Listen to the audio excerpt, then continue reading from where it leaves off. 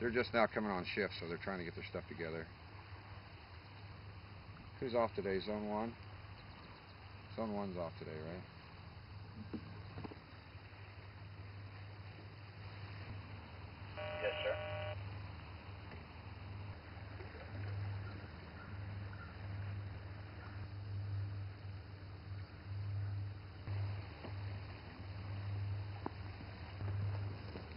I'm going to film you getting in your car.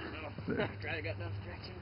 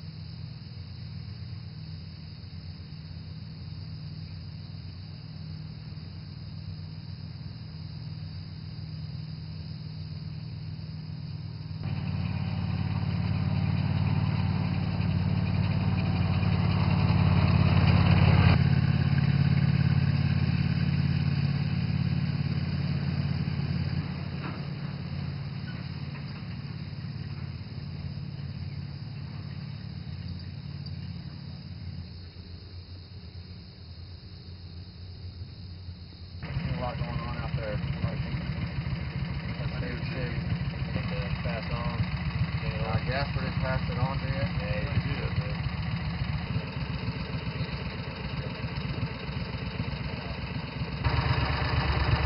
I had to go over to the base and get a letter, typed the letter up and got it signed. But other than that, don't have anything. Business as usual.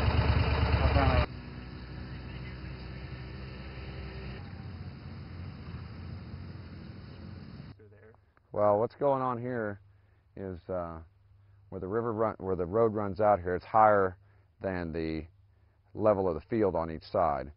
So as the river's dropping and it's coming across that road, that's where you're starting to see a small scour come across there. After that water level drops completely, a part of that road will probably be gone from the erosion itself. And is that what a scour is? That's what a scour is. Erosion of the land. It can be anywhere from 10 feet off the levee to 50 feet off the levee to 50 yards off the levee. Just wherever there's a high spot is where it's going to erode it out. I feel that in 19 and a half years, the Air Guard's done a lot for me, so I try to pay them back as much as I can. I have a good job, and they're good to me as far as letting me go to volunteer for things like this, where there's a lot of people that can't get away for that.